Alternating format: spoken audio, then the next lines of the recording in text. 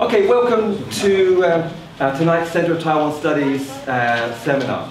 I'm delighted to welcome back Professor Chen-yuan to give his second lecture in a week. Yesterday we focused on cross-strait relations, Taiwan's external relations, and some of the implications of these developments. So to a large extent, yesterday's topic was a Term 2 topic, because in our Taiwan courses we tend to focus on cross-strait relations, international relations, political economy in Term 2. Today we're moving into a Term 1 topic, Taiwan's elections. We tend to kind of focus on comparative politics, elections, party politics, much more in Term 1. So that may reflect why we have slightly larger audience for this that Term 1 topic. Let me just say a few things about Professor Tung, just for those of you that missed yesterday's talk. Professor Tung is currently a visiting scholar at University of California, Berkeley. He's been the director of the Graduate Institute of Development Studies and also the director of the Prediction Markets Center, again at National Chengchi University. But he's also someone that cuts into practical politics, so he's not just an academic.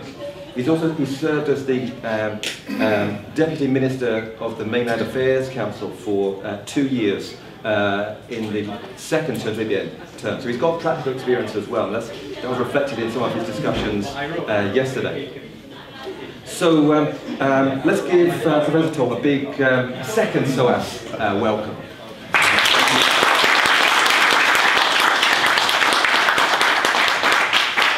Thank you very much for Dr. very warm welcome and your introduction. It is my great pleasure to be here with you again since I delivered a speech yesterday. But today's topic will focus on Taiwan's election, but it's very controversial and will be very difficult to predict the election in advance. However, I think a lot of people will be very curious about the outcome of the election and its impact on cultural relations, which is quite important to not only to Taiwan people, but also to Chinese people and also around the world. So I try to share my observation with you and sometimes with my personal judgment for you. So today's presentation will be divided into 5 parts. First one, who is most likely to win the election in Taiwan? Probably most of you can guess. Then secondly, why is Tsai Ing-wen, DPP candidate, so popular in the F2 Zhu Li-yun of KMT candidate unpopular in Taiwan's 2016 presidential election? And third, we not only focus on presidential election, but next year there will be a Legislative Yuan election to be held at the same time, which will be very important as well in Taiwan, because there is a Congress in Taiwan. So which party or political coalition might become the majority of the Legislative Yuan? Then fourth, what is President Ma's legacy of cultural relations? Since we would like to discuss the impact of election on cultural relations, so probably we need to explore further what's the legacy of President Ma currently, for the future election. I think most of you have been realized that President Ma just met with President Xi last Saturday. So we need to assess the legacy so that we can try to explore the prospect of cultural relations in the future. So that is my final subject. How will Taiwan's possible winning of Taiwan's election influence cultural relations? So these are 5 parts I would like to address this afternoon. So who is most likely to win the Taiwan's election? I think most of you probably be aware of the opinion polls in Taiwan. When we try to predict the outcome of elections, probably we can utilize several methods. The most common used method is opinion polls. So we try to do sampling, and then we try to do some statistics so that we can understand the possible outcome of the election.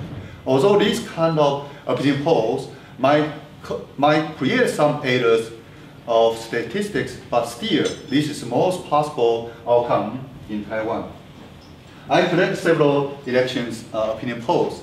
You can see here, including Cross-Strait policy Association, CSPA. TBS is a television station in Taiwan, and Trend is an opinion poll institution in Taiwan, and Taiwan Indicator Survey Taiwan Indicator Survey Research, which is also an opinion polls company in Taiwan. And then finally, there's another one, CSPA.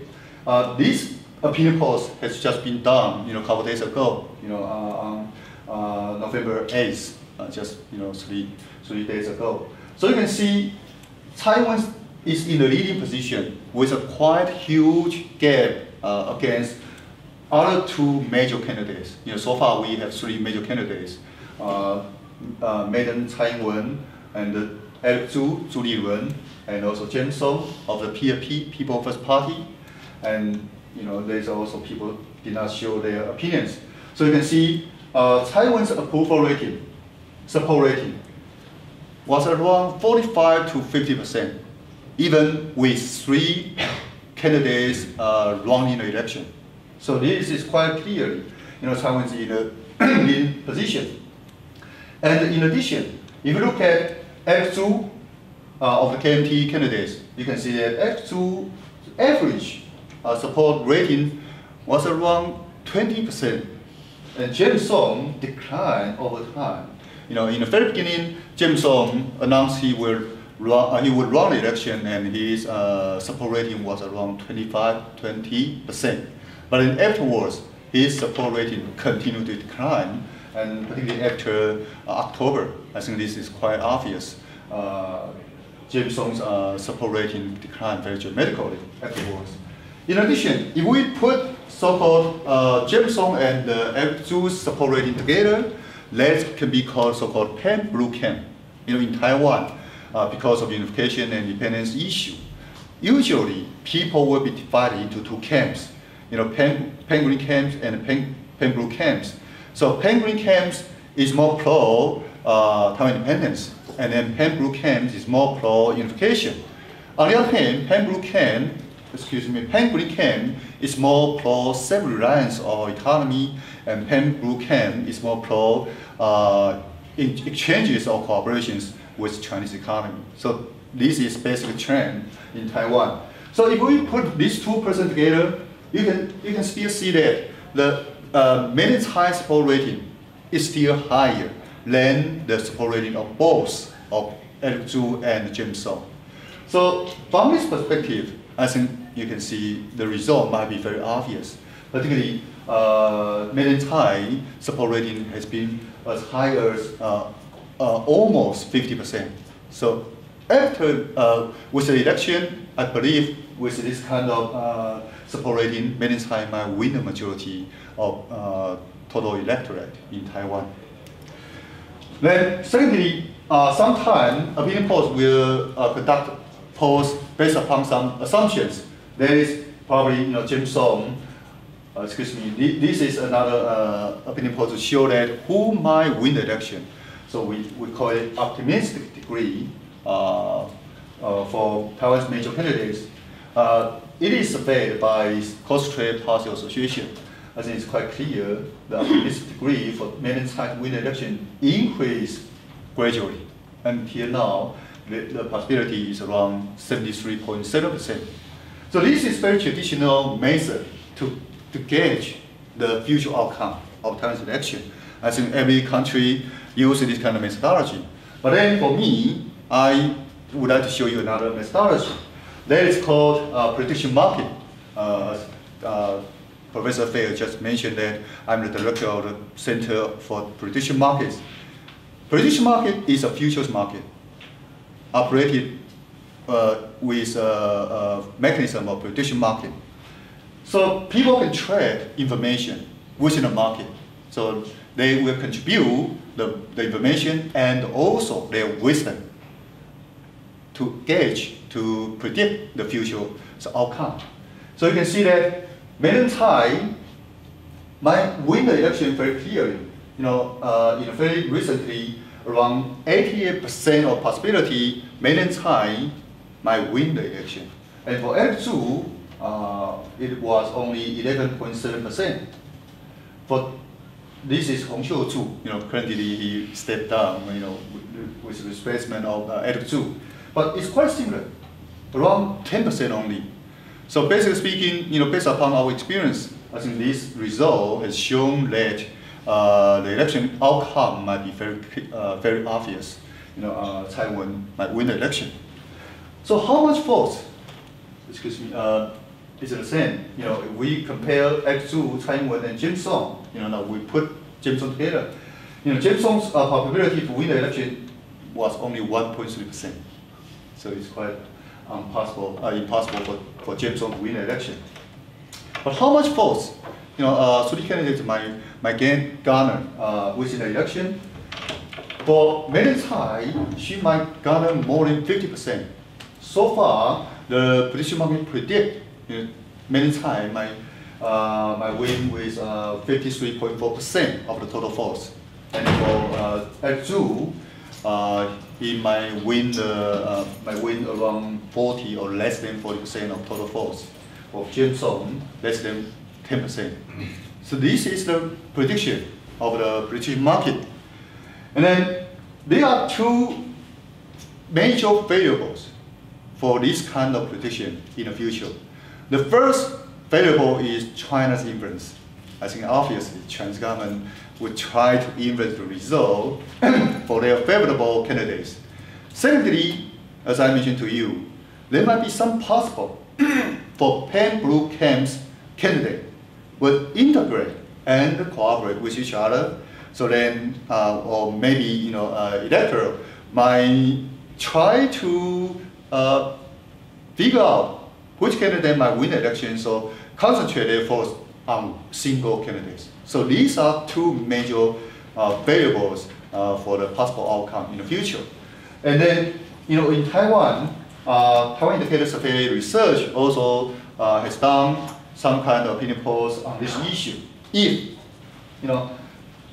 CCP government would not like to see the ruling of the DPP and will influence people's thoughts through various approach, and even state that the winning of Tsai Ing-wen will influence cross-strait relations. I think President Xi mentioned that there would be 地动山摇 if there were no so-called 92 consensus. So, this might be another factors to influence the result. So you can see if China did impose some pressure on Taiwan, then people's voting behavior might be changed, but unfortunately not in China's favor, but in opposite direction. Now, without China's influence, Madam Tsai will garner around 35.9%. But with China's influence, or we should say China's threat, then Madam Tsai will get around 38%. Then for Hsiu-chu at that time, she will maintain at around less than 20%. And for James Soong, his support rating will decline from 21.6% to 18.7%. So this kind of lessons has been repeated again and again in the past. In 1995 to 1996, when Chinese government launched military exercise or military threat against Taiwan, and then in 2000, obviously Chinese government's military threat against Taiwan's electorate produced opposite effect or negative effects from China's point of view. So this is the first variable we need to observe in the future.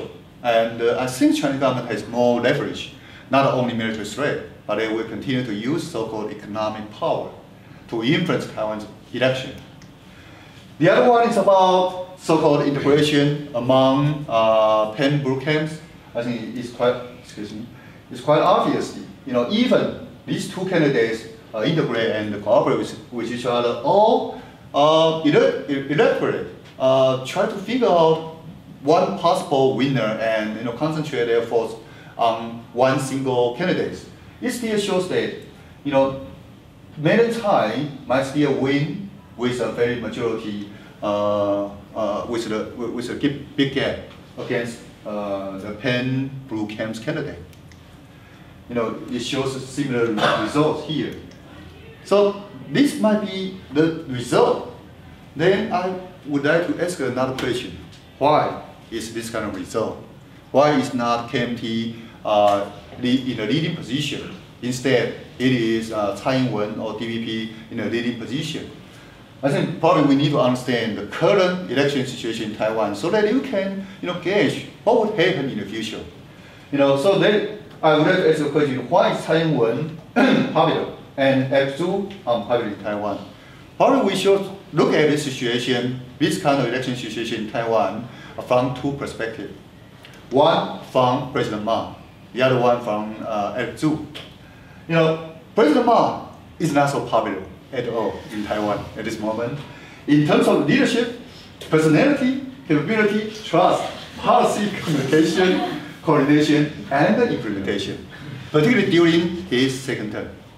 I will show you the opinion polls result very soon. That is why, Hsiu-chu showed a lot of burdens. Even Hsiu-chu personally is more popular than President Ma in Taiwan, and even Hsiu-chu might win a lot of local elections, but I think President Ma has dragged the election situation for KMT. Instead, compared to Hsiu-chu and James Soong, Tsai Ing-wen is more popular in terms of leadership, personality, capability, trust, and policy. So both two persons need to be responsible for current election election rounds for KMT's situation, including President Ma and candidate Hsiu-chu. So I will show you some results here. This figure is an opinion polls conducted by Taiwan Indicator Survey Research. Red one is the confidence rating. Orange one is non-confidence rating, and black one is the approval rating. Blue one is disapproval rating, where it's a long-term trend, particularly after the second term here. You can see that non-confidence rating is quite high, constantly, above 60%. And the disapproval rating is also quite high, above 70%. I think very few political figures can survive under this kind of opinion polls. But President Ma is still in a position. Anyhow, we should understand that with this kind of background, I think anyone representing the KMT to run the election will have a lot of burden in Taiwan. This is a opinion poll surveyed by Cross-Strait Policy Association. It shows a very similar result in August this year. It shows that for President Ma's confidence rating was only less than 30%. Confidence rating was above 60%. So obviously, a lot of people in Taiwan do not trust President Ma. Needless to say, they are not so satisfied with President Ma. Since you would not trust President Ma, definitely they would not satisfy with President Ma. So that is quite a serious issue in Taiwan. And then, if you continue to see the approval rating, this approval rating has been conducted by TBS, which is more pro-blue camp. We can see that President Ma, after second term, here is the March 2012, President Ma has experienced negative, or we should say, approval rating deficit quite seriously, above 60 or 50%. That is a net approval rating conducted by TBS. It's not a pro-Pen Green camp or pro-DBP camp. So obviously, this is quite an objective result. President Ma is so unpopular in Taiwan, and his policy achievement is not so welcomed by Taiwanese people at this moment. Well, if you compare President Ma's administration and President Chen Shui-bian's administration in a very similar period, you can still see that President Ma's performance is still worse than President Chen in a very similar period. So you can see in 2008, President Ma won the election with a very big slide, but now you can see I think based upon the opinion polls, I think most people expect that DPP will win with a very big slide. Well, you can also see that people in Taiwan perceive that President Ma is leading Taiwan into a wrong direction instead of right direction, particularly after the second term. Well, it's a very magic. Every second term, President Ma seems done everything wrong. But in the legislative reality in Taiwan, you can see around 46% of people, respondents, perceive that President Ma is leading Taiwan into the wrong direction. Only 30% of people believe President Ma is leading Taiwan in the right direction. Well, some opinion polls also try to figure out who should be responsible if KMT lost the election. Well, this will create a controversy within KMT if KMT fails the election next January. But then you can see this blue one is conducted by TISR, Taiwan Indicator Survey Research, and the red one is conducted by Cross-Strait Policy Association. So you can see Hsiu-chu at the time should be only 14.5% of respondents say that Hsiu-chu should be responsible. And then President Ma, 46.7% should be responsible. And Hsiu-chu at the time, chairman of the KMT, should be responsible. So obviously, KMT and Hsiu-chu should be responsible for the outcome or possible failure of the KMT election, instead of Hsiu-chu. And the similar result has been shown by Cross-Strait Policy Association. You can see that only 5.8% believe that Hsiu-chu should be responsible for the outcome. And then 75.8% say that KMT should be responsible. Obviously, President Ma's policy achievement or policy result of President Ma's performance should be responsible majorly for the outcome of the election. And then, but it's not only President Ma's responsibility, but also personal responsibility for KMT's candidate should also take some responsibility. So we can compare, Tsai Ing-wen, Hsiu-chu, and James Soong's capability in terms of leadership, in terms of safeguarding Taiwan's interest in dealing cross-strait relations. This is quite important, particularly in Pen-Blue camp and the Pen-Green camp. And trust, policy feasibility, awareness of public opinions. You can see in terms of every aspect, Chairman Tsai is in a leading position, with a very huge amount of support rating. Instead, Hsiu-chu and James Soong are all in the similar approval rating. Okay, now we figure out who might be responsible, but now we also need to pay more attention on the election on the Legislative Yuan. Well, I think most people have taken sort of Taiwan politics courses here, but anyway, I try to refresh some rules for you. There will be two methods to elect legislators in Taiwan. That is our congressmen in Taiwan. One is 73 will be elected in a geographic constituency using the so-called first past the post system.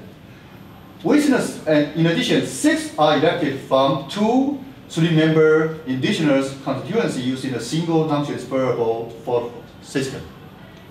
So these are chosen directly by the voters. Then the other one is the remaining 34 are elected by closest proportional representation in a single nationwide constituency. Yesterday, DPP just passed their so-called proportional representative list. So the KMT will do the same thing, and the PAP and some other parties will do the same thing. Here's the current situation in the Legislative Yuan. Totally, there are 113 seats. That is, if you can win 57 seats out of total 113, then you might control the Legislative Yuan. Currently, KMT has the majority, with 65 seats in the Legislative Yuan. DPP control 40 seats. And then here are some minority parties here. We need to assess the outcome from two perspectives. One is how would people vote for the geographic constituency. The other one is how people will vote for the party candidate, or so-called proportional representative list. These are support rating of the major parties candidates, for legislators election. That is, choose a particular person. You can see that mostly, except the TVS survey on October 19. DPP has been in a leading position with a very huge gap against KMT and PAP and some other minor parties. So from this perspective, I think DPP might win the majority out of the 73 based upon this opinion polls. And from my understanding, DPP people estimate that DPP might win all the seats in the South 2 Union. So obviously, DPP has a lot of confidence, quite confident in this election. Here is the opinion polls show support rating for major parties. There is, another proportional representative list. You can see here DPP are in the, front running position, with KMT followed after DPP, and here are some minor parties. So probably afterwards, because only 5%, only political parties with 5% gaining of the votes can share, well, can be distributed for the 34 seats of the legislators. So basically speaking, probably only DPP, KMT, and possibly this one, the orange one, and possibly the blue one. The blue one is a new power party, and orange one is PAP, People First Party, might join to separate all these 34 seats after election.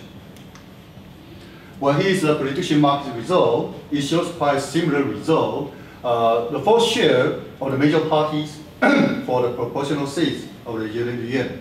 So basically speaking, DPP might win 55.7% of the total votes, and then the KMT might win more than 30%, but then the rest will win around 5 or less than 5%.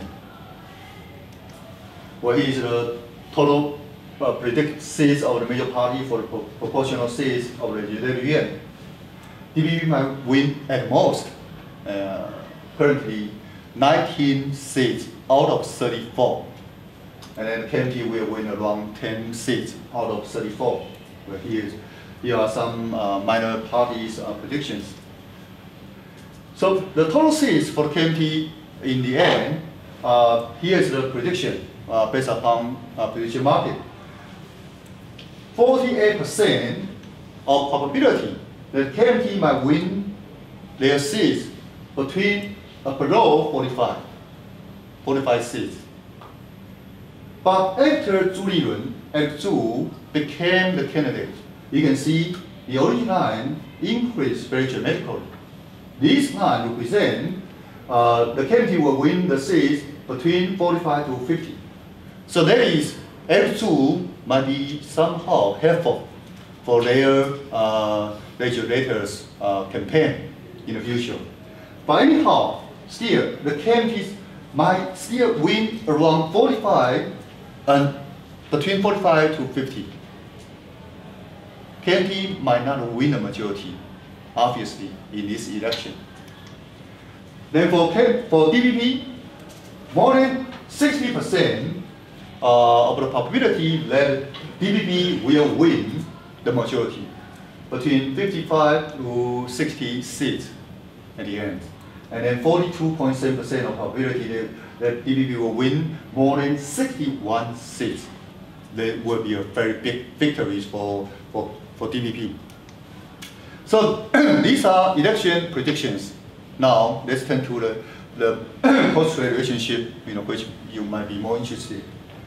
So as I mentioned to you, what's the legacy for President Ma over the last 7 years? Then we can gauge the future prospect based upon the current assessment. So I would like to assess the legacy for you. Honestly speaking, in the past 7 years, I think President Ma or my administration has been done very well in terms of maintaining cross-strait relations stability, and even have signed a lot of agreements with China.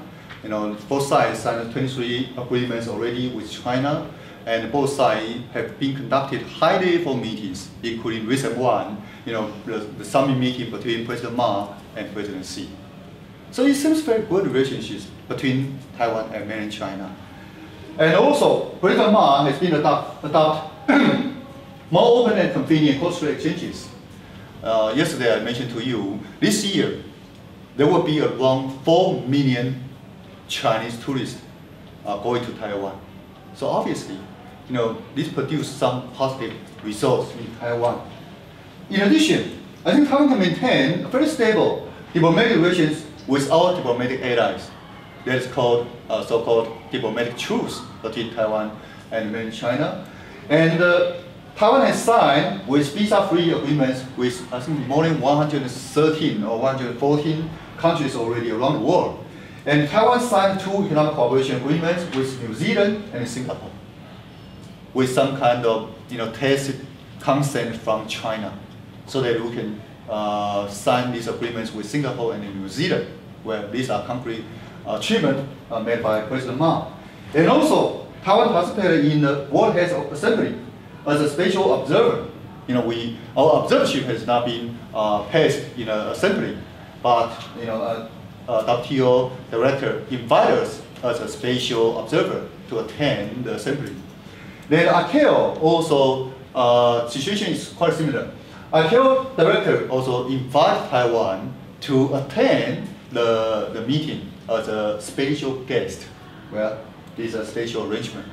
So these are all concrete policy achievements, made by President Ma over the last 7 years. However, I would like to still emphasize one thing. Particularly this is a quite critical issue, which has been emphasized in the Xi Hui, President Ma and Xi Jinping summit just a couple days ago, the so-called 92 consensus. In the very beginning, President Ma prepared a public statement. He mentioned that both sides reached a common understanding on so-called One China principle, which is called 92 consensus. That is a public statement. But in Taiwan, he said no. The so-called 92 consensus is One China with different interpretation. The so-called different interpretation refer to One China is Republic China. I think most of you can understand this kind of statement made by President Ma. However, from China's point of view, there is no such thing. Chinese government always say both sides reached One China principle in 1992, period. No such different interpretation. So I would call it the foundation, political foundation for both sides to interact and to build consensus over the last 7 years. It's not so-called 92 consensus, but 92 consensus with different interpretation. Or we can call it 08 consensus. 92 consensus with different interpretation. From China's point of view, it's One China principle only. But for Taiwan, it's One China, but with different interpretation. I think this creates some ambiguity for both sides to interact. From China's point of view, they would like to insist on so-called One China principle. But from Taiwan's point of view, we cannot accept the so-called One China principle in which there's only one China and PRC represent China. So we try to create this kind of a maneuvering space for Taiwan, based upon President Ma's statement. However, you can see that there is still some differences for both sides' interpretation on the so-called 92 consensus. That is, this foundation is quite fragile. This foundation just put aside so-called disputes and seek common ground, to continue to negotiate and interact with each other. This is a very unusual arrangement, but probably useful at this moment for both sides to interact with each other. However, this has created very serious controversy in Taiwan. From DPP point of view, or Chairman Tsai's point of view, there is no such consensus called 92 consensus. In 92, both sides did not sign any concrete papers or documents which stated what is 92 consensus. During the process, where there might be some tacit understanding, but there is no very clear meaning of the consensus. Where then Chinese government say both sides have been upholding so-called one China principle. There is a consensus reached in 92. Then from Kennedy's point of view, it says that there is consensus, but the consensus refers to one China with different interpretation. Okay, so this is quite complicated and delicate in the process. However, they say if President Ma has done a lot of achievements in the past in terms of cultural relationship, so the approval rating for his policy should be very good. But now you can see these opinion polls approval rating has been done by TBS majorly and with some other opinion polls including Taiwan Brain Trust and DPP and TBS and Wang Daily. You can see President Ma, even he is so proud of his Cross-Strait policy achievement, his Cross-Strait policy performance, but still he continued to experience negative or deficit of his approval rating on Cross-Strait policies, around 30%. Around 30%. So there is a lot of people still not so satisfied with President Ma with regard to Cross-Strait policy. But President Ma is so proud of himself. Well, I try to provide some personal observation why President Ma is not so popular. He did not get so much approval rating with respect to cultural relations. I would say there are 6 imbalances for President Ma's policy toward China. First one, Taiwan position versus Cross-Strait consensus. Second, economic security versus Cross-Strait economic integration. Third, public interest versus enterprise interest. Fourth, Taiwan's international participation versus Cross-Strait reconciliation. And fifth, democratic supervision versus Cross-Strait negotiation, including not only Strait Exchange Foundation with RA's Association of Coastal Taiwan Strait, and also KMT-CCP Forum regularly held every year. And sixth, political talks versus functional negotiation. I will explain the details afterwards. Well, first, the Taiwan's position versus Cross-Strait consensus. I think President Ma tried to integrate with China based upon so-called common consensus with China. Well, although the consensus I just mentioned to you, explained to you, is quite fragile, but still, both sides, both governments in across Taiwan Strait believe they have some common consensus. But people in Taiwan has quite different views on the consensus. President Ma mentioned that both sides belong to one China. Also, this is a position held by Chinese government. Only when this is a opinion poll done in April 2013, this red one is done in May 2014. Obviously, very few people, or less than 30% of people now, believe that both sides belong to one China. Only 26.8%. It declined further. And then more people believe that both sides do not belong to one China. Last year, this the number has been jumped to 61. And then how to define cultural relationship? From Chinese point of view, it should be internal or domestic relationship. But from our public opinion polls, which shows that only 25% of people believe that cultural relationship is non-state-to-state relationship. And then more than around 60% of people responded perceive that cultural relations is state-to-state relationship. Of course, we cannot just follow or implement policy based upon Taiwan's opinion polls. But still, you can see there is a huge gap between President Ma's perception or President Ma's position versus domestic public opinion polls.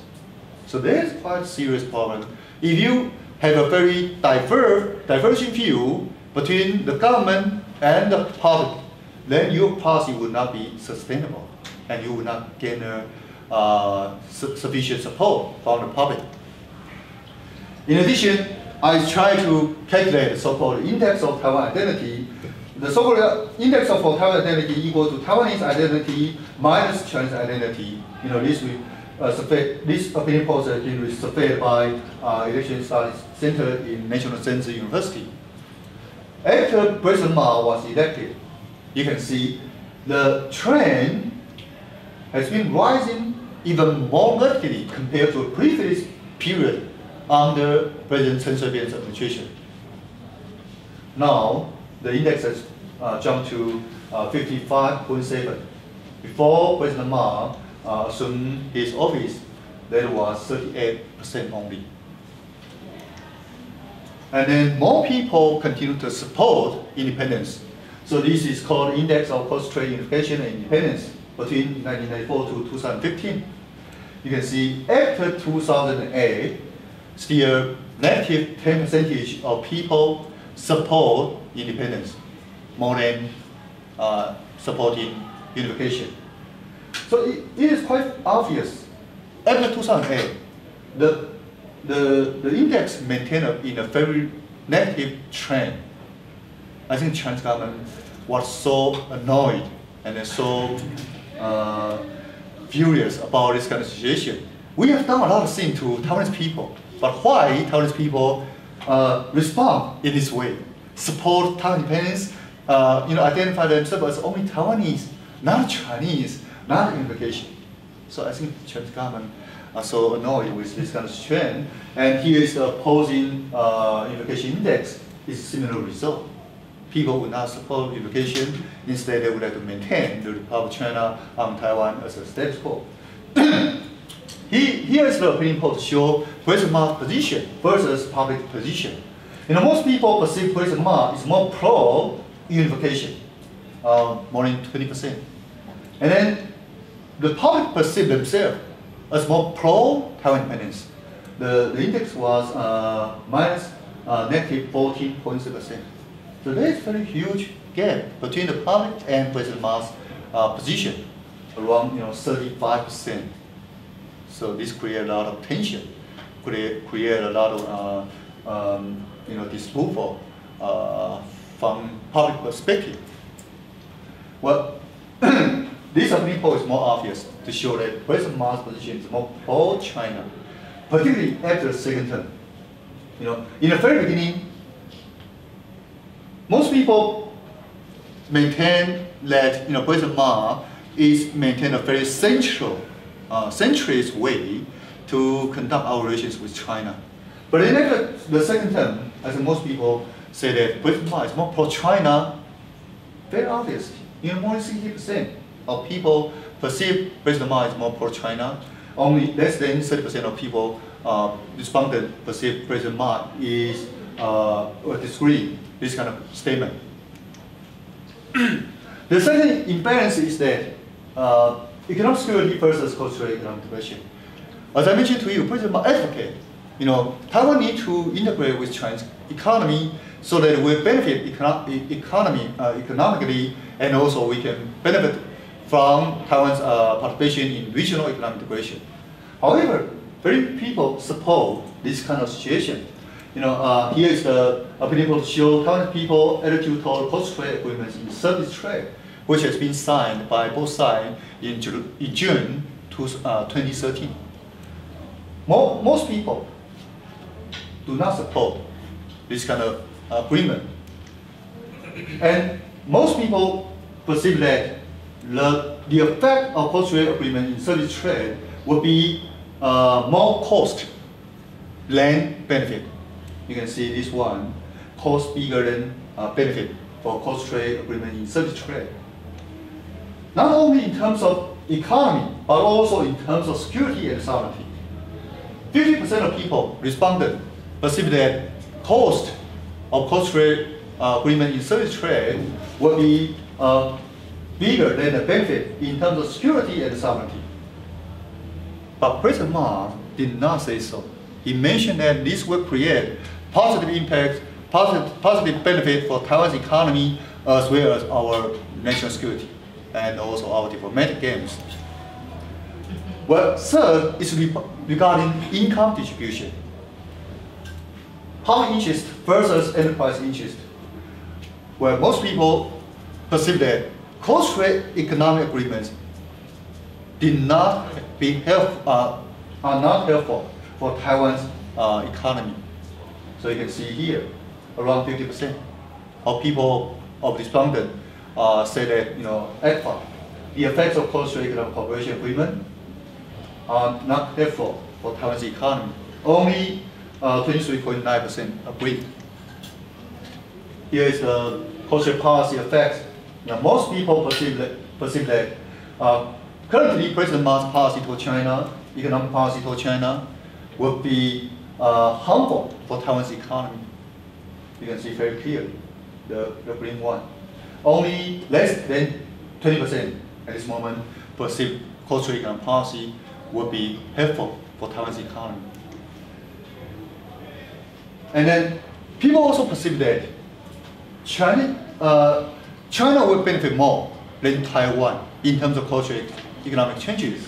You can see here, China benefit more, and particularly, most people perceive that Taiwan's investment in China will benefit China instead of Taiwan. So obviously, people did not see benefit result of this kind of cross-strait economic changes, at least from their perception. In addition, most people perceive that cross-strait economic changes will create a lot of benefit, which will be shared by only large enterprises in Taiwan. That is, President Ma is doing something favorable to large enterprises, but will create negative things for common people. That is, blue-collar labor and farmers and fishermen. So these people will show the cost of cross-strait economic changes, and these people will harvest benefit of cross-strait economic changes. That is why people have a very obvious perception. President Ma is more close to large tycoons in Taiwan, and particularly this tycoon has accompanied Lian Zhan or Wu Boxiong, went to China and engaged in a negotiation or meeting with the CCP in China. So this creates a very negative image for the KMT. In addition, President Ma also mentioned that as long as cross-strait relations have been reconciled with each other, then China will let Taiwan have more international space. However, people in Taiwan do not see this kind of goodwill gesture from China. Here is a opinion post released by the Manifest Council to show Taiwan's perception of Chinese government's unfriendliness opinion post. So, over the last 7 years, this trend has not been changed very significantly. Almost maintained the same trend compared to President Chen Shui-bian's period, even sometimes higher than Chen Shui-bian's period. So obviously, people did not sense this kind of benefit. Well, here's a proof already for President Ma's foreign policy. Even foreign policy, most people disapprove President Ma's policy performance.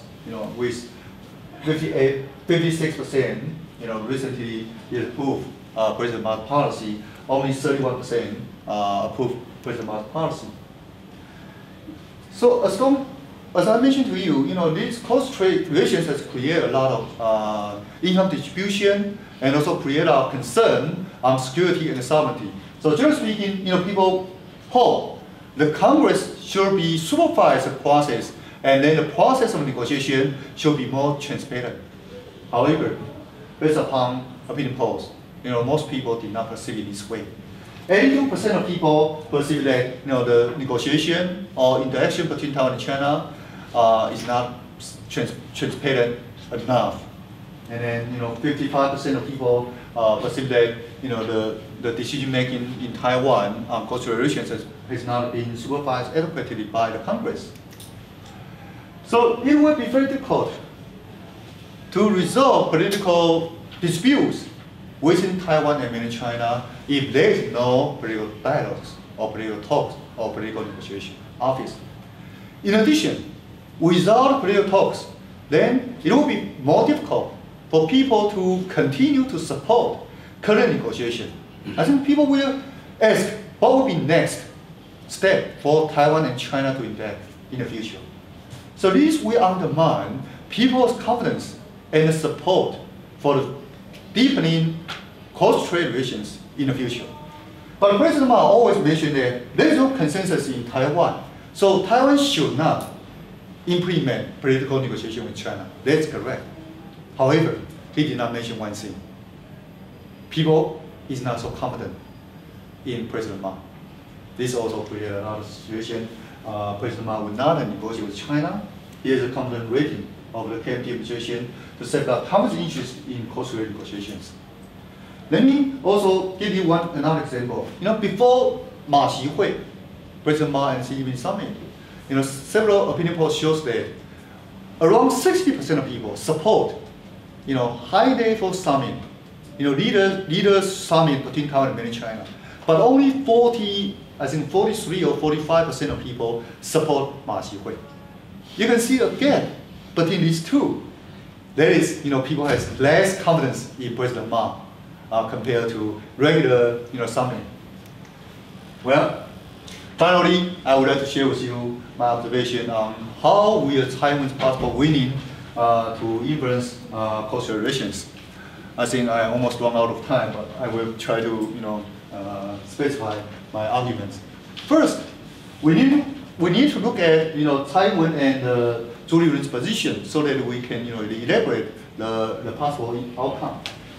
Well, Chairman Tsai's position is that she would like to maintain the status quo of Cross-Strait as a fundamental principle, policy goal, and goal of the DPP administration. So this is the first thing Chairman Tsai said in April. Then afterward, she mentioned that she would like to continue to advance peaceful development of cross-strait relations under the constitutional order of the Republic of China and according to general public opinions. This statement has been stated in the United States in June, and then recently in October, he continued to mention that there are two core elements of maintaining status quo. Maintaining Taiwan's freedom and democracy.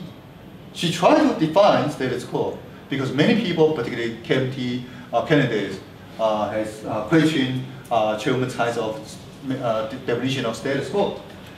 So one element is that maintaining Taiwan's freedom and democracy and the existing constitutional order, as well as safeguard peaceful and stable development of cross-strait relations.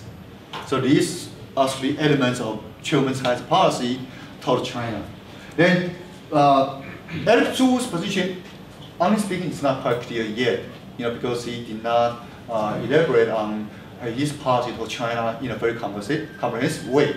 However, based upon some reports released by media, I figure out that first he would like to maintain the position that national consensus of one China with different interpretation. That is one key point. He always used these as a key elements to question Chairman Tsai. Secondly, both sides belong to one China, which he stated in front of Xi Jinping in May this year. But this probably is a little different from current situation. But anyhow, I think these two elements are major components of Eric Zhu's position. Well, his opinion polls show that more people still believe Chairman Tsai's Cross-Strait policy. Well, this has been done in June by Cross-Strait Policy Association. 63% of respondents supported, Chairman Tsai's position on cross-strait relations. Only 31 support Hsiu-chu. And then 44.7% of people supported Chairman Tsai will safeguard Taiwan's interests in dealing Taiwan's relations with China. Only 31 believe in Hsiu-chu. Well, Tsai mentioned that she would conduct Taiwan's relations with China under the constitution order and according to the general public needs. Then whether people will believe in this kind of statement. In June, only, I think, around 37% of people believed, but 43% of people did not believe. But now, more people believe in Tsai than people not believing. Well, here is the index to maintain the status quo. Obviously, most people in Taiwan would like to maintain the status quo. So now, the controversy will be how to define the status quo. As I mentioned to you, Chairman Tsai defined as maintaining the freedom and the democracy in Taiwan, as well as maintaining peaceful development across Cross-Strait. So you can see most people is pro maintaining status quo. That is a status quo incarnation of Cross-Strait policy of Tsai and Hsiu-chu, conducted in July this year. 54% of people believe Tsai Ing-wen's policy will maintain the status quo. Instead, most people believe that Hsiu-chu will change the status quo. Well, maybe Zhu Lilun used this as an excuse to express Hsiu-chu. But anyhow, most people still believe that Tsai Ing-wen will follow her promise to maintain the status quo. Well, in addition, we not only to maintain peace and stability across Cross-Strait. In addition, more people will be more care about which candidate will safeguard Taiwan's interests in dealing cross-strait relations. You can see that more people support Tsai Ing-wen will do a better job compared to Zhu or James Soong. It's quite obvious. Okay, now in the future, a lot of people has give mandates to the new administration and also Tsai Ing-wen to proceed political dialogues with mainland China and also negotiate a new initiative to replace 92 consensus. So how will Tsai Ing-wen willing to influence cross-strait relations? My overall judgment is that peace and stability across Cross-Strait will be maintained. I would like to explain later. Second, continual bilateral official exchange and negotiation will depend on implicit negotiation result with a tacit mediation of the United States, particularly in the wake of the presidential election and prior to Tsai Ing-wen's inauguration in May next year. Third, cross-strait economic and social exchange will continue with minor impact of China's possible unilateral sanctions, such as reducing Chinese tourists or investment to Taiwan. Because Chinese government can control these kind of exchanges between Taiwan and mainland China. And fourth, diplomatic confrontation between Taiwan and mainland China might intensify and worsen, because of China's policy change. Why I come to this agreement, this conclusion? First, if we look at Xi Jinping's policy priority, it is quite obvious that first, for Xi Jinping, is to avoid any de jure Taiwan independence, but which is impossible in Taiwan, given Taiwan's mainstream public opinions and Tsai Ing-wen's policy commitment. Second, I think Xi Jinping would like to maintain peace and stability so that he can put all his efforts to solve and resolve domestic issues.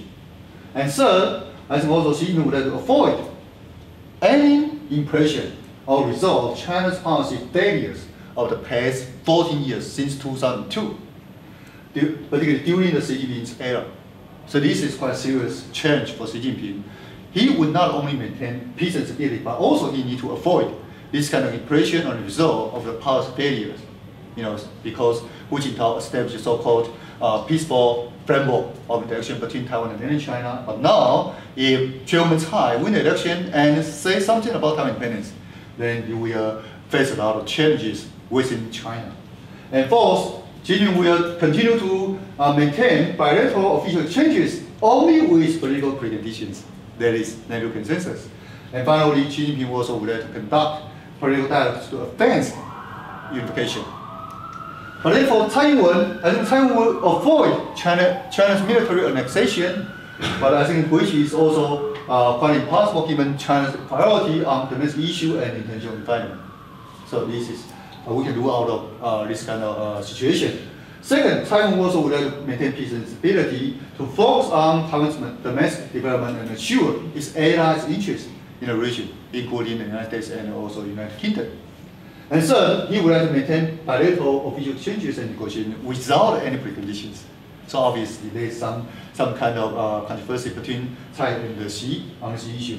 It's almost the same. Tsai would like to conduct political talks without any preconditions to resolve political disputes without any preconditions. So it's obviously priority 3 and priority 4. There are some controversy or disagreement between Tsai and Xi. So next, Taiwan closes China's borderline to declare dual independence. Otherwise, I don't think China will resort to the military means to resolve the sovereignty issue of the Cross-Strait. And second, I think peace and stability will be maintained if Tsai is elected, since Tsai has been strongly committed to maintain the status quo. Of course, I think currently, Chinese government will pressure Tsai to clarify what's the definition of status quo. So Chinese government, through all possible means, will pressure Tsai to clarify the meaning and measures to maintain the status quo, and what is the meaning of constitutional orders of the Republic of China. President Ma mentioned that the so-called constitution refers to one China in essence. So, but from Chairman Tsai's point of view, probably will be different interpretation. Well, here's the definition and basis of cross-strait relations based upon opinion polls. Obviously, most people would not support so-called unification with China, but most people support so-called one country on each side. That's the definition based upon President Chen. And also people would like to support a fair cross-strait relationship based upon ROC, Republic of China Constitution orders, or one China, one Taiwan, or no unification, no independence, no force. So this is the position advocated by President Ma at this moment. So obviously, these are major positions Taiwan's people will support. And Chairman Tsai asserts this position with more than 69% of people supporting. So obviously, her position has a majority of public supporting in Taiwan.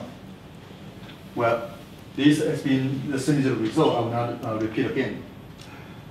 But to avoid the result impression of Xi Jinping policy failure for Taiwan, I think Chinese government at this moment and in the future will exert political pressure such as disrupting cross-strait dialogues, imposing economic sanctions and diplomatic sanctions against Taiwan, to Chairman Tsai to accept so-called negative consensus, and/or to negotiate a new tacit consensus acceptable to both sides across the strait.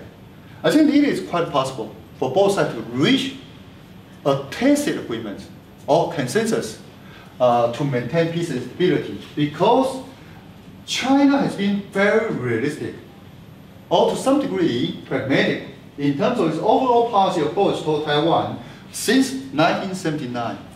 You can see, particularly in 95, 96, in 2000, Chinese government always threatened to Taiwan. And then afterwards, Chinese government affirmed its policy or changed its policy approach to the administration. Even in 2004, Chinese government has been negotiating with Chen administration in very high level with Director General level officials.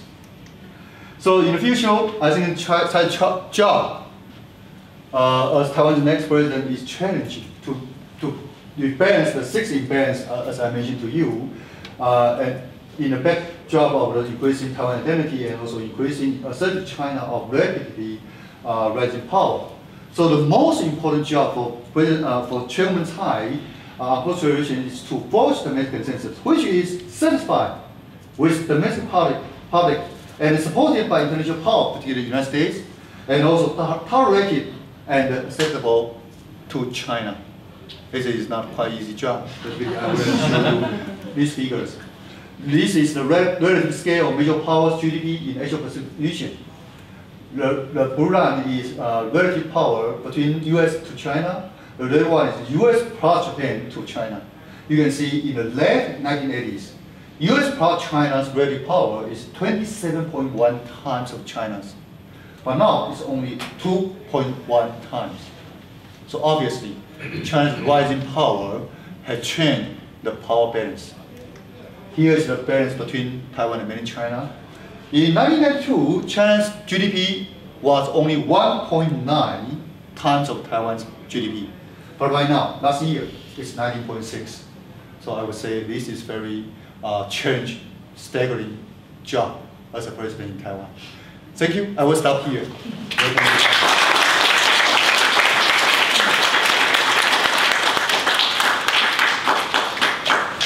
Okay, thanks for such a comprehensive kind of review of the upcoming elections and their potential consequences. I mean, while the audience are coming up with their questions, I've got to take this chance to ask you about something that I thought was really interesting in your presentation. You seem to be suggesting that replacing the KMT's candidate doesn't really seem to have helped the KMT's presidential prospects, but it does seem to have helped a little bit on the parliamentary prospects. So I was curious about why you have those slight differences. And also have a trap question for you. I know I gave you a trap question. Yes, I gave you a kind of trap question yesterday. If you were going to advise Zhu Lilun to how he could improve his campaign, I know you probably don't want to do that, but to what extent should he or could he make a clean break from Ma Ying-jeou? Would that actually help his campaign, or would that actually undermine his campaign? Okay. Well, thank you very much for your two questions. First one is regarding why Zhu's replacement of Hsiu-chu will not be so helpful, or will be helpful to the parliamentary election in Taiwan. As for two reasons. First, his personality. I think Hsiu-chu is not a teamwork person in Taiwan. At home, just dictate her policy approach by herself. She did not coordinate or try to interact with many people within the KMT. So this caused a lot of problem, coordination cost and communication cost between Hsiu-chu and the other persons within the KMT. Secondly, it's about policy approach. Hsiu-chu mentioned that Taiwan needs to advance political talks with China, even to reach a peace accord between Taiwan and China. And also he mentioned that Taiwan should have a so-called one China with same interpretation, 一中同表, instead of one China with different interpretation. I think this caused a lot of concern, anxiety in Taiwan. Obviously, Taiwan has very different views on one China, at least from KMT point of view. And most people might accept President Ma's position as long as China accepts so-called one China principle, one China with different interpretation. But now, Hsiu-chu mentioned that we need to have same definition of one China. I think very few people in Taiwan will be very confident in this kind of position because we don't believe Taiwan can change China's position on one China principle. Instead, people are worried about Taiwan's position will be tier to China on so-called one China principle. So this caused many people's anxiety, and also many candidates of the legislators, of the KMT candidates, show their concern on all this kind of policy position. So I think before October 17, many people stand out, even withdraw their candidates not to run the election, just because their anxiety on all this kind of position and their relations with Hsiu-chu. Secondly, how to improve Zhu Lilun's prospect to win the election, or should Zhu Lilun work with President Ma? Well, I think Zhu Lilun should be more frank to President Ma's policy performance in the past. You know, in 2008, actually, Frank Hsieh also faced very similar situation. You know, with Zhu Liyuan, Act 2. At that time, I think Frank Hsieh also tried to keep some differences between his position and President Chen's position. However, I think people will not differentiate these two positions. So probably, I think Act 2 should be more frank on the current policy problem toward China and try to persuade people, you know, we have changed in the future. We will change in the future, so that, you know, probably they can persuade people to support KMT, particularly in the Legislative Yuan election. If under the current situation, I think KMT would lose the majority of the Legislative Yuan, and even some people are quite pessimistic. You know, KMT might just win 30-something seats in the Legislative Yuan. That is, you know, the DPP will control absolutely the Legislative Yuan, and this will cause a very devastating impact on KMT in the future. Okay, questions? Yeah, Christian. I have two questions. First, if you go to the first presentation, to the first slide. First slide? The first, the very first one. Oh, okay. With the graphic. Ah. Where's the first graphic? This one? Yeah. Because I'm wondering, I would like to know what's happened between the second and the third polling. Because here, James Soong lost 10% and then stayed 10% lower. So what's happened? Which one? What's happened between this poll and this poll? Because here it comes down 10% and then stays low. Yes. So I want to ask what's this here between? Okay. And the second one is how big are the poll? How many people you interviewing for that? 500, 1,000, 300? And are they concentrated in a specific area? Because despite we do academic work, there's also a financial aspect.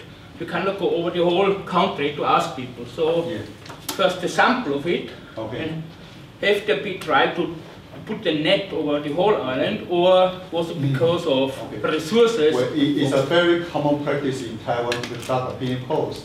Generally speaking, the sample size will be around 1,000. 1,000 samples through random selecting of the samples based upon so-called telephone lines in Taiwan. Although I think this would also have some bias based upon the current sampling techniques. Secondly, you mentioned that, you know, TBS situation has shown that, you know, L2's supporting rate was a higher 39 and then declined to 26.7. I'm not quite sure what happened to this one. I'm speaking, you know, because most opinion polls shows that this decline very rapidly around 30 or less than 30s, but this increased dramatically. Sometimes there are some so-called institutional bias. No, I thought maybe there was a political blunder or something of the candidate. No. You know? So this is why it went down. Yeah, I did not see any particular events or political incidents in Taiwan at this period. So we can see the trend, but I don't think this will represent the absolute situation or reality in Taiwan. Oh, no, okay. Yeah. But it's a trend. Yeah, we just see the trend. It went down and stayed down. Yeah. Yeah. Sure. So probably the best one is to compare the first and the last. Because these the same organization. Yeah, it's the same organization. Right. So L2's supporting rate declined from 35.7 to almost 30%. So it declined by 5%. So generally speaking, you know, people might feel very new when L2 represent KMT candidate, but now finally people realize that it did not change so much. Sorry, can I add one to it? Because based in Austria, I'm Austrian, until 20 years ago, the polling was more or less correct with the result. Since then, the polling before election and compared with the result became very different. How is this in Taiwan? Well, I need to tell you two things. First, 10 days before election, it will not allow to publicize your poll. This is regulated by the Central Election Commission in Taiwan. No, I mean, popular 20 years ago, or to say 10 or 20 years ago, there was more exact with the outcome. Yes.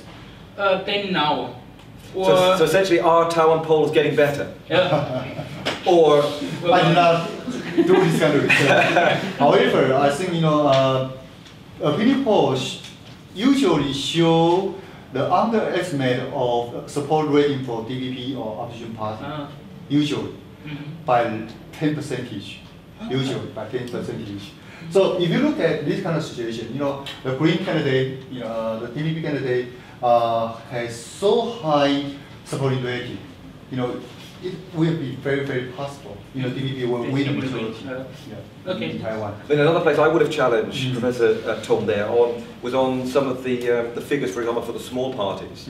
I know the polls completely missed the small parties in 2012. So I think we always need to kind of take this with a bit of a with caution. Yes. And similarly, if we look at the 2014 elections, the polls made a lot of mistakes in some of the... 10 days before the election. Right. But then the 10 days will be very big change. Okay, some more questions. Go on, yeah. So if we suppose that Tsai Ing-wen gets elected, you said, in implementing a cross-strait approach, you said she has to not only take care of domestic policies, but also look at China and look at the United States. So given this complexity, how likely do you think it is that her approach towards cross-strait relations will disappoint voters? Disappoint? Disappoint. Because of the complexity of this issue, because of entrenched interests. With a new game, for Taiwan and Xi Jinping and the United States. And the United States will also have an election next year. Probably Hillary Clinton might win the election. So this will be new game. So three sides will try to figure out their possible policy preferences. So far, I think the United States has been comfortable and confident in Taiwan's policy approach toward China. In 2012, I think the United States showed some disapproval with Taiwan by saying that Taiwan's policy is not clear and might change the status quo. But this time, I think the United States has kept a very, very neutral position between KMT and DPP and between Taiwan and mainland China. And afterwards, if Taiwan can continue insist on so-called maintained status quo based upon the constitutional order of the Republic of China, I think possibly three sides might be satisfied. But I think Chinese government will try to pay more attention on the definition of the cultural relations.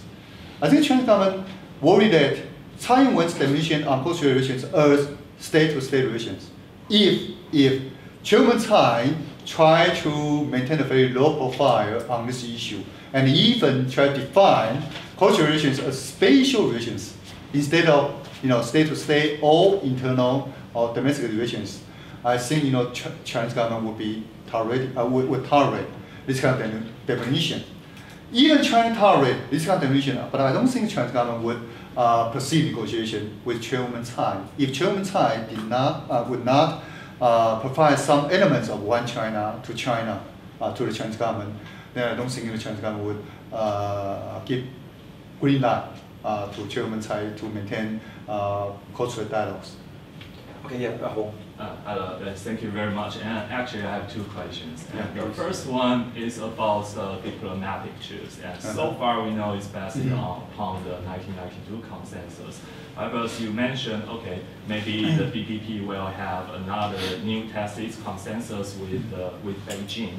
But before reaching a new consensus, would you predict or would you see that there would be kind of a domino effect of the decrease of Taiwan's allies, or you think that Beijing will basically maintain the same policy towards Taiwan between 2000 to 2002, which you mentioned about listening to what Taipei says and watching how Taipei has? That's my first question. And the second one is about the economic integration.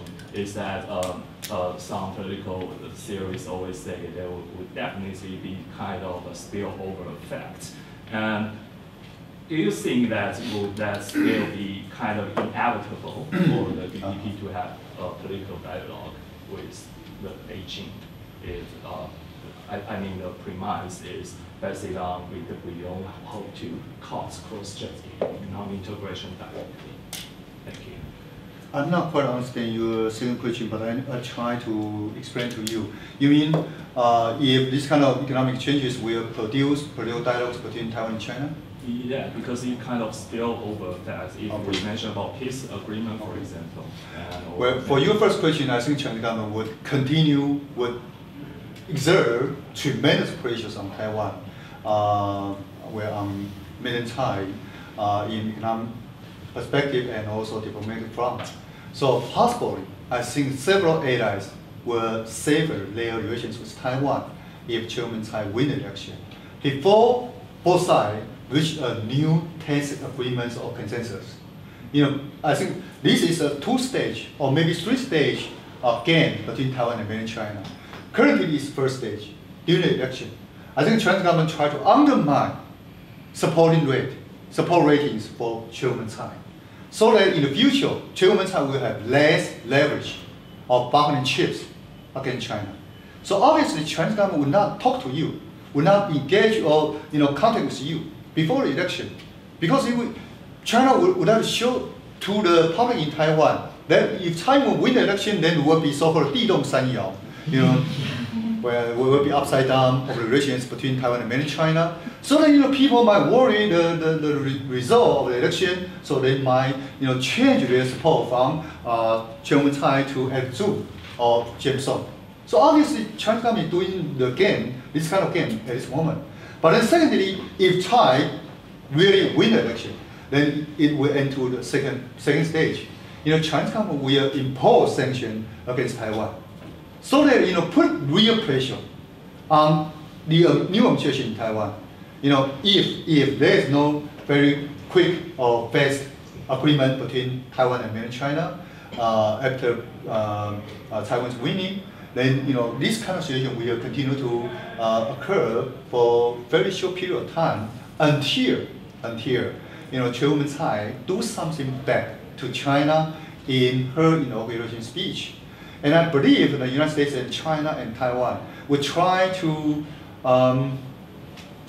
conclude some tacit agreements or consensus to maintain peace and stability across the Cross-Strait.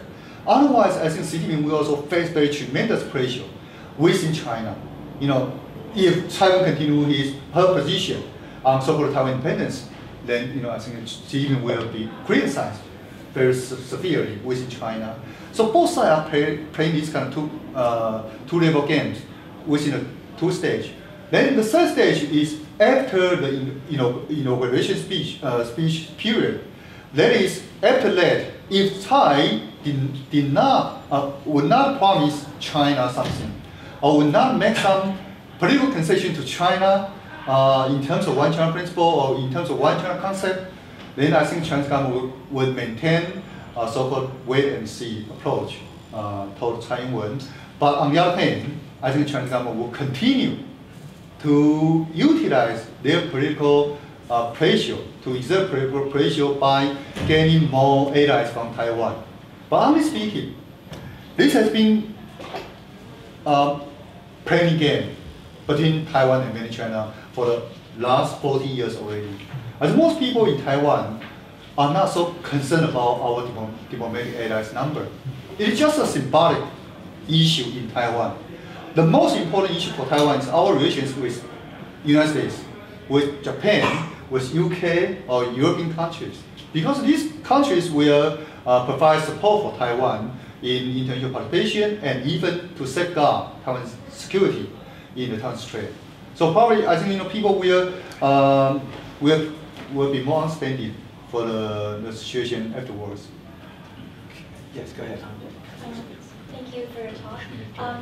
One of the reasons that Ma Ying-jeou was elected in 2008 was because the cross-strait relationship was really bad under the rule of Chen Shui-bian, and Taiwan's international participation was really suppressed by China. So that was one of the reasons that Ma was elected.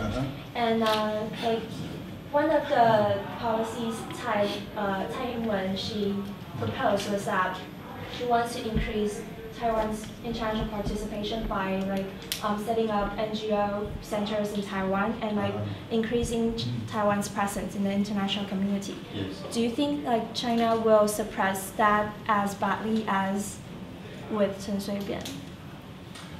Well, after 2008, we did not see the Chinese government lift pressures on Taiwan's presence on international NGO.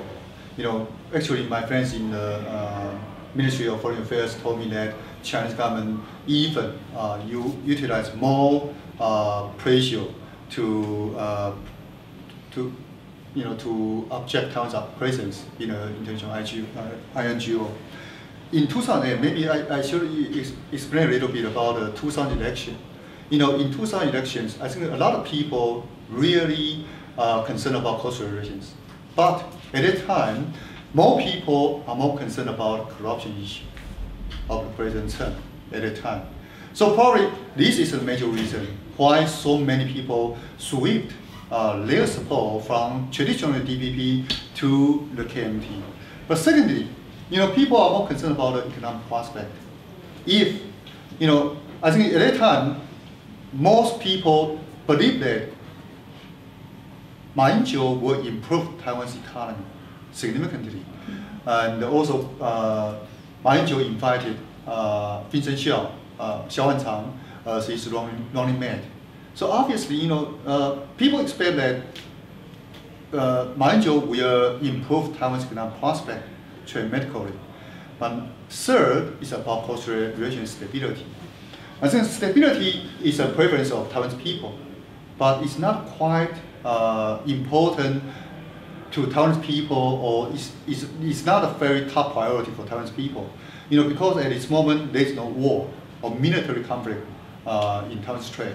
So people cannot very clearly or obviously sense this kind of urgency to maintain so-called stability and peace for Taiwan's Strait.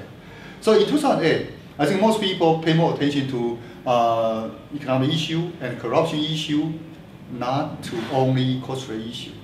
You can look at 2012 election again. You can see that in 2012, around 5.7% of people support President Ma because of cross-strait relationship to maintain stability and peace, and most importantly, to improve Taiwan's economy. So that is, cross-strait reconciliation will create so-called peaceful dividend, peace dividend for Taiwanese people. So at that time, people support President Ma for running a re-election. But right now, if KMT can only bring peace and stability, then I don't think this is sufficient for people to choose KMT, without promising more benefit or economic development in Taiwan. So that is my observation. Okay, you have a question there at the side, yeah. Sorry. You mentioned earlier that a lot of dialogues, they have a lot of games and tools to use as wages. And given that it's in China's interest to maintain peace and stability across the Taiwan Strait as well, other than economic sanctions, what's the worst thing that could happen to Taiwan, really? What's the worst thing that could happen to Taiwan? What's the worst thing that China could do to Taiwan, apart from economic sanctions? Well, they can do also economic inducement to utilize all indigenous people to contain our government, to pressure our government. So that is one possible way. Actually before the Xi Jinping and Ma Ying-jeou's meeting, I saw a lot of organizations in Taiwan, particularly business organizations, to show their support for this kind of meeting. So obviously, I think Chinese government can mobilize all these groups to support Chinese policy preferences and oppose or put pressures on a new administration in Taiwan. So economic sanction, economic inducement, diplomatic sanction, and even some kind of military rhetoric threat to Taiwan. I don't think China would adopt a concrete military action against Taiwan, because this will change the overall policy of China, not only their policy toward Taiwan. That is, whether they would maintain the current peaceful development approach of China, or they will change the peaceful development approach of China. This is the overall policy approach. If they adopt military action against Taiwan, they will adjust, they will change their policy approach overall. So I don't think currently they will change the policy approach, but they will utilize every possible means to contain Taiwan. Okay, did we have a final question over on this side? I thought there were two. Oh yeah, okay, the last question at the back. Yeah, actually I got two questions. The first one would be, what do you think about the Taiwanese businessmen in China in the future? Would they, because recently there are more businessmen moving their factory back to the Taiwan or Southeast Asia, and once the DVD, I mean, Tsai Ing-wen is elected, and how it's going to change the situation. And the second question is kind of like off topic. I would like to ask, what do you think the relationship, the Cross-Strait relationship is going to change, and how it's going to change the relationship of China and Hong Kong as well? Okay, tough question. I was invited by Hong Kong government in July to visit Hong Kong. Or maybe I can answer your second question first. You know, Hong Kong also faces similar challenges compared to Taiwan. You know, economically, Chinese people has a lot of competition with Hong Kong business people. So I think Hong Kong government try to survive their economy under this kind of shadow of Chinese competition. And also politically, you know, in 1982, Chinese government reached agreements with British government on the so-called one China, one country, two system formula. But then, in 2047, that is about 32 years from now, I think this formula will end. So a lot of people in Hong Kong concerned about the future. What would be the next if this experiment has been ended in 2047? So probably Hong Kong's people would be more assertive to advocate so-called democracy or so-called direct election in Hong Kong. But then Chinese government has concern about if Hong Kong implement democracy, then they would choose a leader which is not favorable to Chinese government. So this creates a lot of confrontation economically and also politically. So I'm not quite sure what will happen in the future, but at least I see this kind of tension between Hong Kong and mainland China. Secondly, regarding Taiwanese people's migration from China to other countries, whether if Taiwan win the election, whether this situation will change further. I think Taiwanese business people face a lot of pressure in China because Chinese economic structure has been changing over time very rapidly.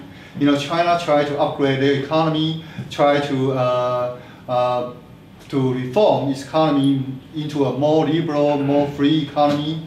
So Taiwanese people need to also upgrade and also need to reform themselves into a more competitive industries. But so far, I see a lot of Taiwanese people cannot do these things in China. So they need to migrate to other countries in the Southeast Asian countries to utilize more labor's advantages in Southeast Asian countries.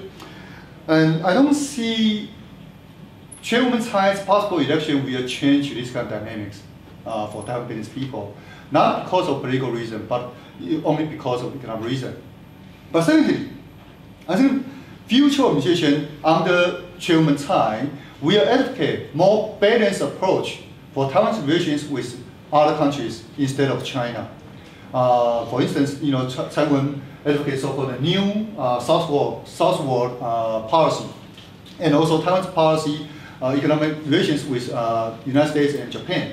So probably she will defer our economic dependence from China to other countries. This also might create some good atmosphere or good environment for Taiwanese people to migrate to other countries, because you know Taiwan will have more cooperation with these countries, and will provide more networks with these countries.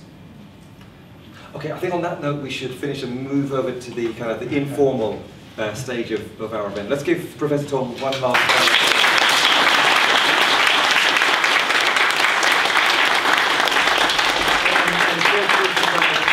with informal questions directly, but I think you definitely deserve.